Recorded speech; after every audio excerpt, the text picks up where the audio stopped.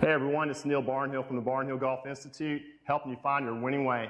Today we're at the worldwide headquarters of FlightScope in Orlando, Florida, and we're going to be doing a full product review of the FlightScope Mevo, and we have been looking forward to doing that for a while. I'm with my good friend Kyle. Good to see you, bud. And this is going to be exciting. We've been talking about this for over a month at least. We have. It's come to fruition today. Yes. And we're going to hit some wedges. We're going to hit, I think, a 7-iron. And some drivers, of course. We're both going to hit some drivers. Hopefully long drivers. So one of the cool things we've been wanting to do with this is check our spin rate. This bad boy, it checks spin rate. It does check the spin rate. And we can do that indoors. We're testing this indoors today, and we have to put a metallic strip on the ball. Yeah, a little dot on the ball. Little dot on the ball. But for outdoors, you don't have to. And the reason behind that, the metallic strip, that's going to recognize the spin rate here inside the indoor. Yeah, because you're hitting into a mat, so it can't track it as long to pick up that spin rate. Exactly. But outdoors, you don't have to have that metallic strip. So also, we're informed that you just got to have that metallic strip pointing towards the target when you're hitting also. So we have to remind each other when we do this. We'll get a few practice I'm swings sure out of it. We'll have to remind each other. So, all right, well, let's get started. Okay, Kyle, we're going to try the 50-degree gap wedge. I usually hit this thing around 107 to 112. I hit it pretty good stock. We've got this thing recording from the app, which is absolutely cool. Not just recording the data, but it's actually recording your swings, which for me, I might not want. Who wants to remember those terrible swings? Yeah, and then we're showing us from FlightScope too. It's got the functionality where you can draw lines, draw a circle, and you can look at your swing plane, which is really cool. Well, for people that have a nice plane like you, but I don't want too many lines. All right, let me try this. I'm just doing a stock swing, nothing crazy. Oh, you hit that well.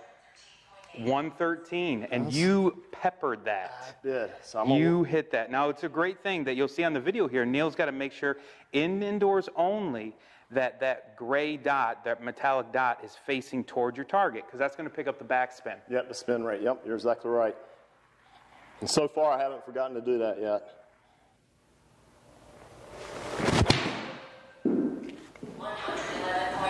Boy, that's right on. That's right with that 50 degree. Yeah. All right, well, let's see how the amateur does with this. So again, I'm going to remember to put that metallic facing at my target. There you go. All right, you sure you're good there, Neil? Standing. Yeah. So much faith. All right. So we also got, they told us also to have this about 5 feet to 7 feet behind the ball. Yep, so you guys can't see it on the video, but it's standing right there. You actually sit it on the box that you get the product with. That's for this because, hey, the mat we're on is about the same height. When you're out on the range, you can actually just put it on the ground. It can be level. Oh, all right, there you go. All right, so let's see. I'd like to say I hit this about 115, 120. Easily. Yeah, 115, 120. Yep.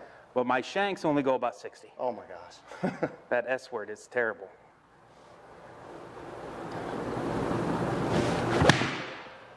That I hit a little fat. Well, I didn't. I mean, I felt a little high in the face, but I pulled it. Yeah, that's why. I pulled it. That's accurate, though, for what. Yeah. Because when we played last week, you pulled a couple and they went further. Yeah. So. Well, that's amateurs. That's what we do sometimes. All right, so I'm actually going to make a good swing here.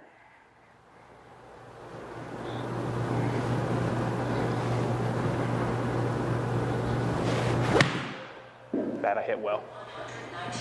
Yep, that was stock. Good swing. And that's right down the middle. That was really good. All right, so 7 irons it is. 7 irons it is. Let's try it out. All right, Kyle, I'm going to hit my 7-iron. Check it out, see what kind of yards I get out. I usually hit around 165, 170. I think that's about spot on. Exactly. All right. Exactly. So got a little metallic sticker lined up. I'm ready to go.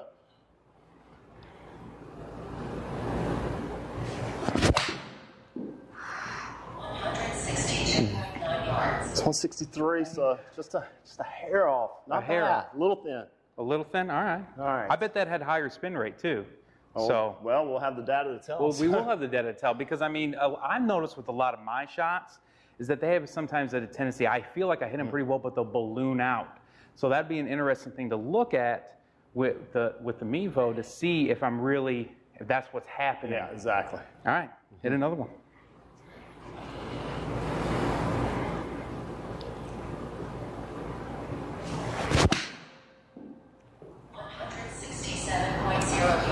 That's pretty good. That's it right there. That's it right there. So, all right, time for the amateur to make a fool of himself. I mean, test this product. hopefully not a fool myself. Gonna remember to put that line there. So usually, right around the same numbers usually. yeah, I would say, you know, 170-ish. 170, 175, just a little bit. So, all right. All right. All right. Well, hopefully nice a good stock swing. Yeah. Nice stock swing. What? I'm amateurs. Let's see if an amateur can do a stock swing.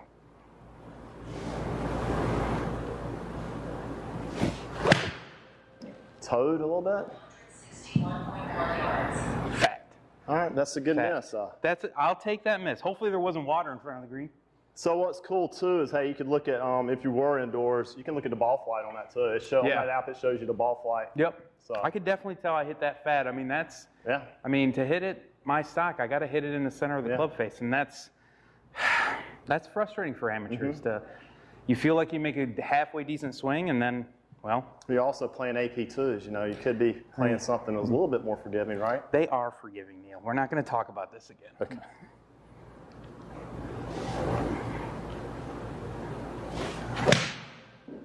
That felt pretty good. 51.6 yards. So it sounded like you hit a little behind it to me. I think I did hit a little bit behind. I hit it better on the face, but because I hit behind it, I lost some yardages. So. Okay. All right. That's real. On to the drivers. On to the drivers. All right.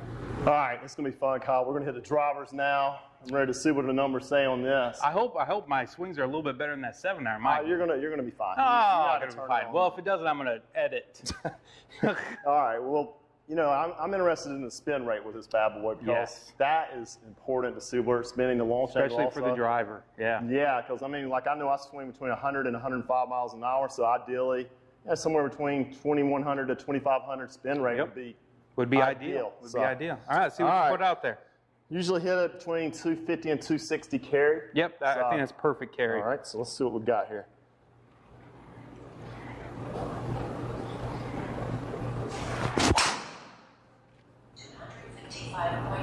Well, I mean, it's right on the money. Right on the money. Great swing. Really good swing. All right. Again, Neil making sure that he puts the gray dot facing straight out at the target. There we go. It's really not a big deal to do that either. I was kind of interested to see how that would work, but it's not a problem at all. And it makes sense that it's got to be done indoors, but outdoors you don't have to do that, which is amazing. That is cool. That is cool. And it's well worth it to be able to see the spin rate, right? All right, let's see if I can. I'll just see if I do that again. I'd take that all day long.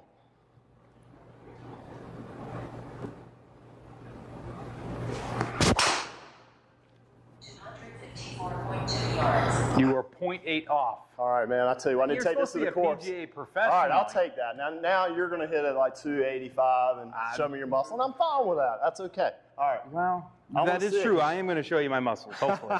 Hopefully. I got to make up for those 7-iron. All right. Time for the driver. Yeah. So you're gonna. Yeah, I know your numbers. You carry this thing like in my bag.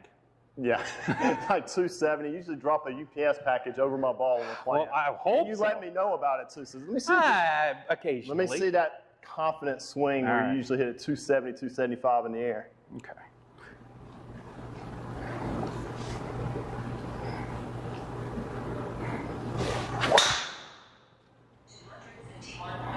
Hit it high in the face. Just a little bit off there. A little high in the face. Yeah. So, all right. Where's that other ball? All right. So Kyle's going to tee. You got to grab a tee here. Yeah. He's got to tee it up. He's putting the metallic sticker. All right. So honestly, it wasn't the best swing. I'm not coming from the inside again. And something with the video. Definitely would see the line. I would probably see it. There coming a little bit outside in. I think I'm going to swing. I'm going to try to be smooth on this one. Okay. And I'll probably hit it further.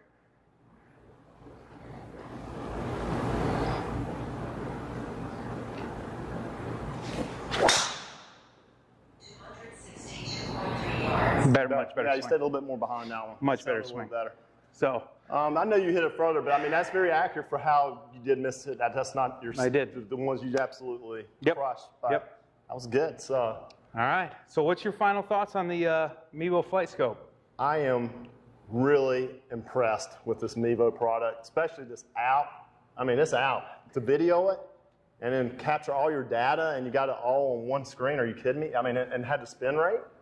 It's a special piece of equipment, and for the price point that it's at, it's right around $500, something like that. So I mean, Really? Are you kidding me? And it's giving you numbers. They were telling us here at FlightScope that the numbers are very comparable to their higher end model. Yeah, the their high end X3. So that's just remarkable. For $500, you can take this out. Little product here. It's not even that big. And No, it's like the size of a rangefinder. yeah, and it's give you these numbers, and you can. It's just incredible. I give it 2 thumbs up. I'm more impressed. I didn't know what to expect. I thought it was going to be great, but It exceeded our it expectations. absolutely exceeded our expectations. So, hey, to see more great videos and blogs, please check out barnhillgolf.com.